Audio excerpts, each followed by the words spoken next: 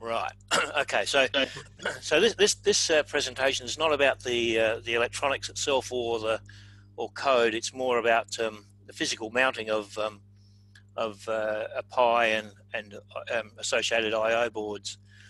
So for people who don't know me, I install Raspberry Pis in industrial applications, in machines, in monitoring systems, etc. So I'm always looking to how to physically mount these things in a fairly robust way, and normally they go in a steel cabinet, in something it's extremely robust. You need that in a factory environment. So one of the things we're always interested in is ongoing maintenance and diagnostics. So size is not, miniaturization is not a driving force for me. It's about access and the ability to go back in and diagnose a fault.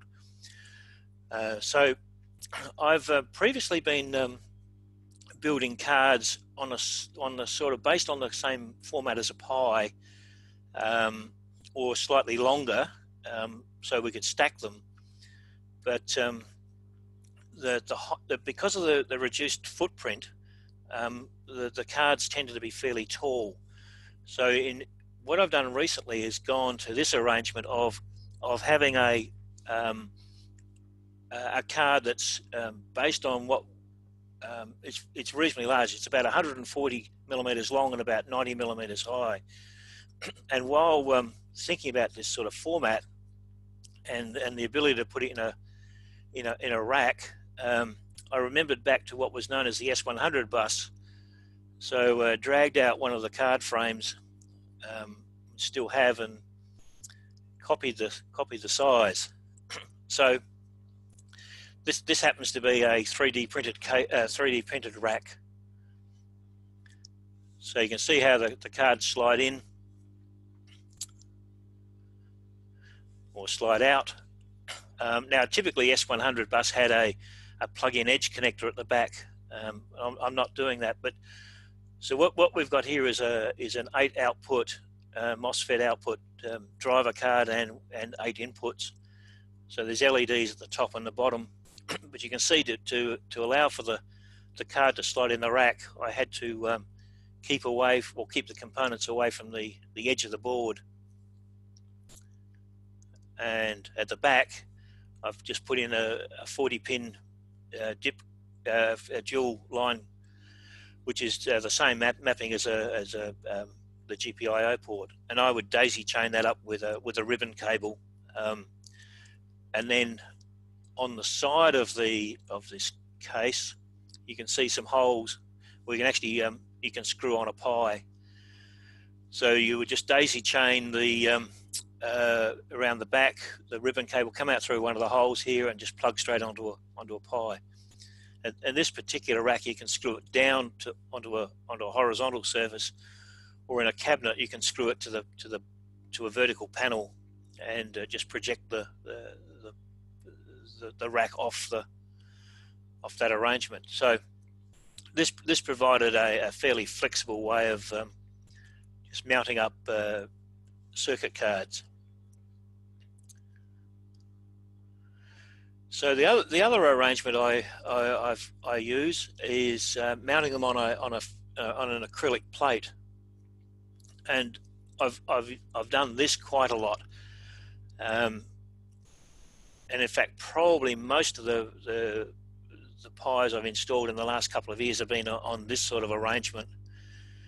But to get back into some of these, you've got to do a fair bit of dismantling. However, I must say I would rarely have to dismantle one of these systems. The systems I find are just highly reliable.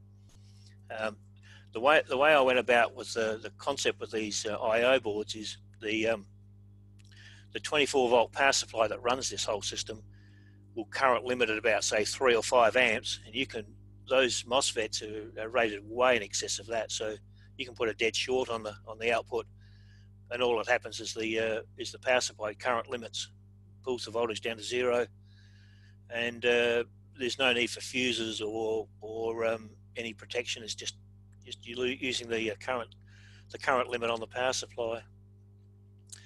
But you can see here what I've done here is taken a piece of 6mm acrylic and drilled and tapped holes into it, and then put in the standoffs.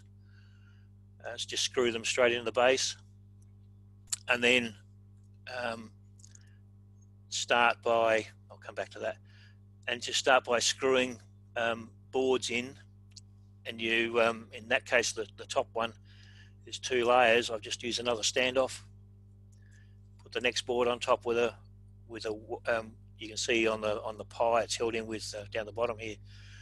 These are just white nylon screws, so there's no conductive, there's no metal in this whole area.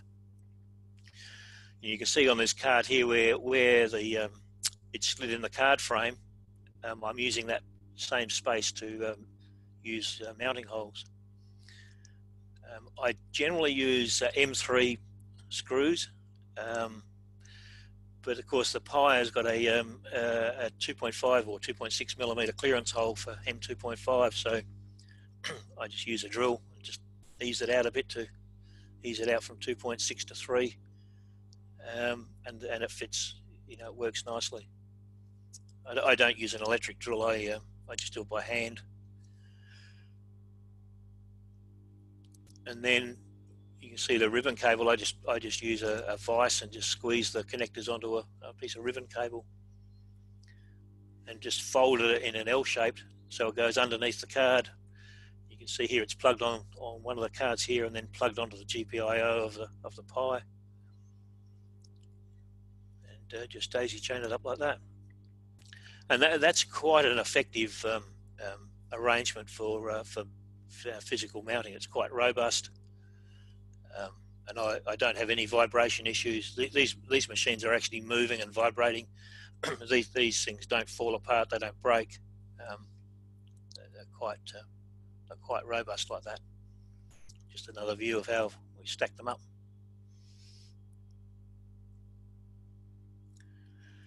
And then above the Pi, I've put another card here, and I'm actually going to redevelop this card. You can see what I do is I just put in down the bottom left 24 volt, because most industrial systems will work on 24 volt DC. So I put in 24 volts. I've got a 24 to 5 regulator, and I just put the 5 volts straight down the ribbon cable and power the Pi through the ribbon, and that works quite successfully. And then this card here, the IO cards have got their separate. Again, we put 24 volts into the 25 pin D connector. You can also see I use a lot of Phoenix 2 and 3 pin connectors. They lock in and they don't fall out. They're quite a good connector. But what I'll do is redevelop this board, and this time I might actually get where I got to place the mounting holes in the right location. I can see I miscalculated and had to sort of make myself a little template, a drilling template, and drill them in the correct location. But I'll just take that board and stack it on top of here and change the ribbon cable a bit, and that way I expose the Pi so it's easier to get in and plug in an Ethernet cable. And just as a tip, in industrial environments, I tend not to use Wi-Fi. I find that if you're looking for something that's critical, particularly something that might be, this Pi would be hooked up to an SQL database and writing records. There are times when you won't get communication. It's reasonable, but it's not reliable enough. So I tend to go for a hard wired Ethernet connection.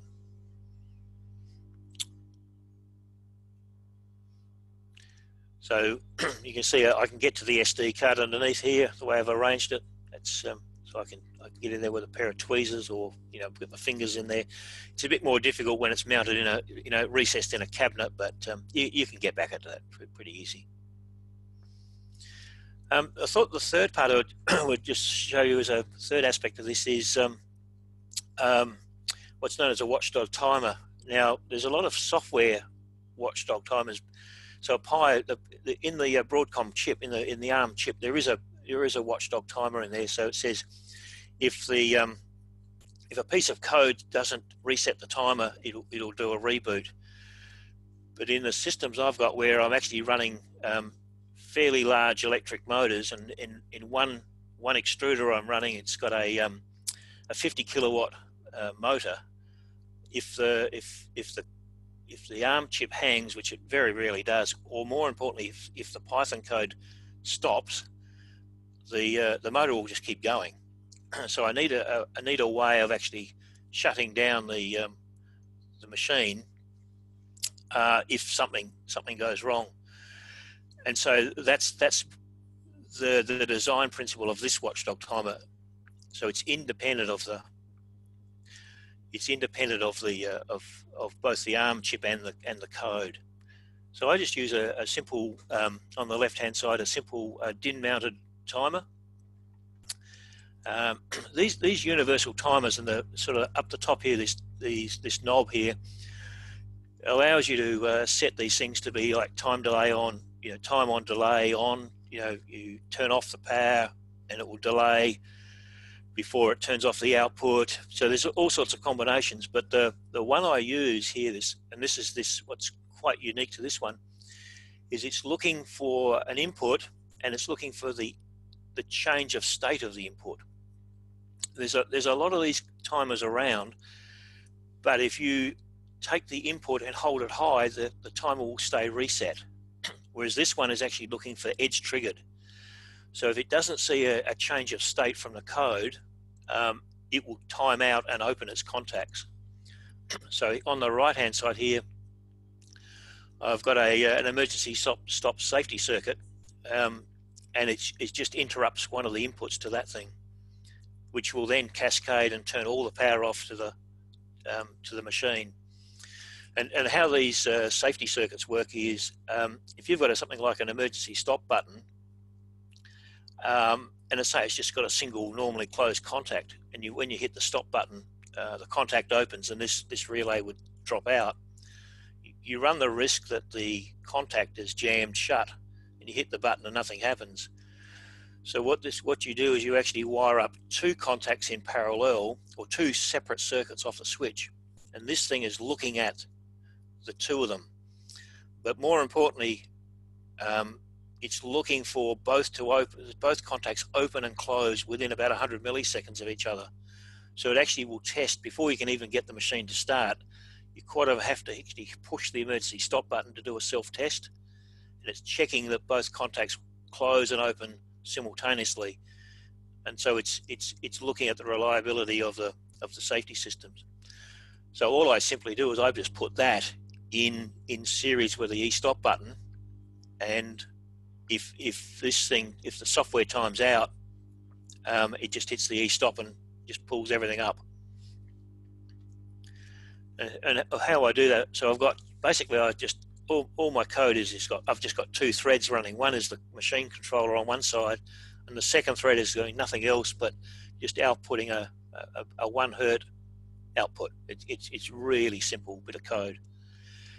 And so if this timer, as soon as it sees that first rising edge, the timer closes its contacts and the safety circuit works. So on power up, you can't actually get the machine, the motors of the machine going. Pi will boot. It'll eventually get self-start the Python program, and then you start getting this output. And as soon as you get that, the contacts close on the timer, and you can start the machine. And so I just set the timer to 2 seconds, and if I haven't seen a 1 hertz pulse for 2 seconds, it'll just drop out. So if it freezes in the low state, it'll drop out, and if it freezes in the high state, it'll drop out. So it's a $40 timer, and just one output of the out of the Pi, and it's as simple as that. what I would say is that there is probably a slightly better way of going about it. Is instead of just saying I'm looking for a change of state, is actually look at the frequency of the output, and because you could imagine possible combinations where, or possible failure modes where it's still giving an output, but it's no longer 1 hertz. It's changed frequency. It's 5 hertz, or it's half a hertz, or it's very slow. So an even better way would be to actually put a frequency detector on there and look for change of frequency. So anyway, that's all I had. It was a fairly simple presentation, quite a bit different from the other two. Anybody got any questions?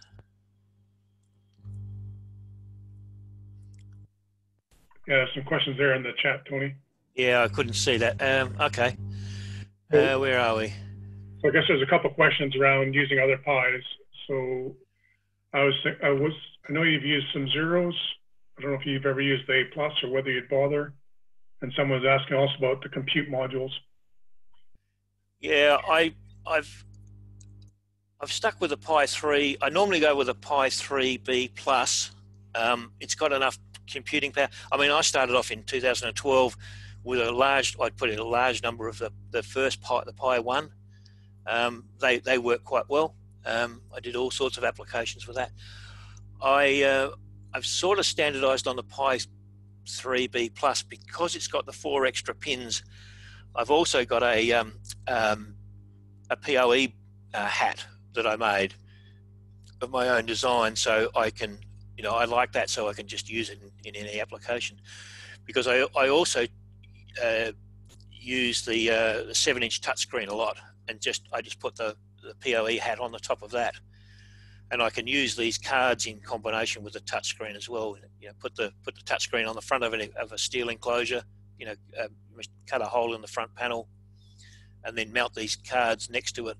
You just extend the ribbon cable a couple of 100 more millimeter, and so I leave the Pi mounted on the back of the touchscreen, and then just a ribbon cable to these I/O cards. So just for that. However, I went to buy some the other day, and they were on 26-week back order. It seems that they're manufacturing so many Pi 4s that the 3B+ is taking a bit of a back seat at the moment. The Pi Zeros I use, I use them in a LoRa base station, mainly because of size and of power consumption. Where it's in an outdoor enclosure, I just don't want the heat generated, so I go for that. But in other areas, I just go for the 3B+.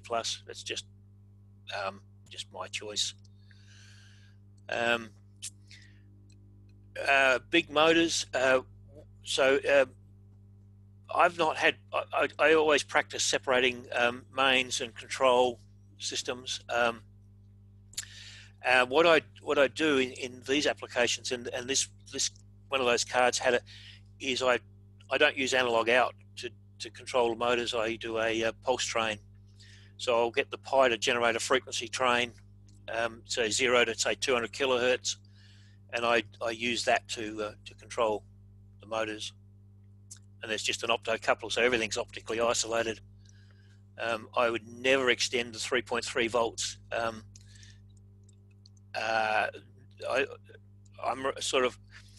very careful about how far I take 3.3 volts. I would never take it outside of those cards.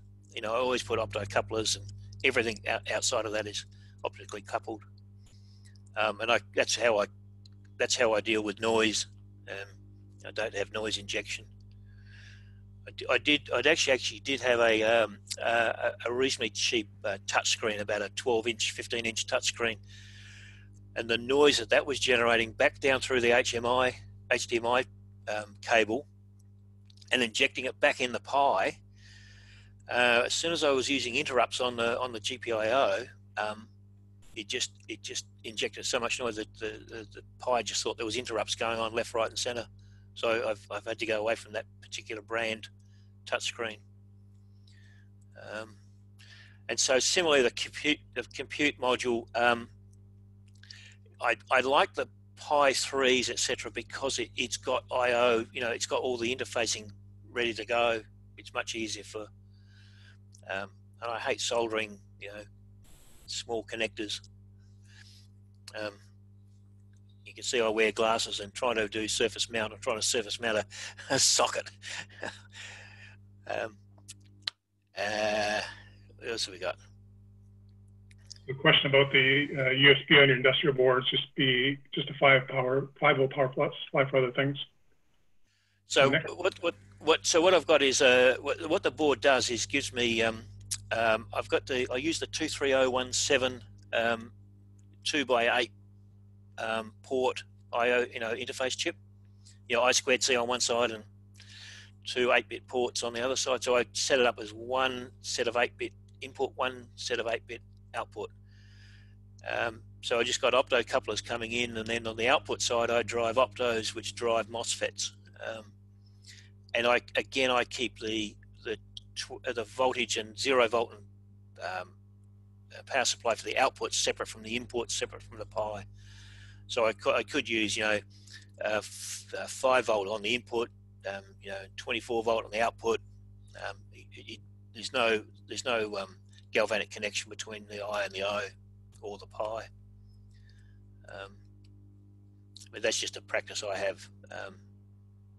I go out of my way to prevent earth loops and any way that you can get noise injected into the system.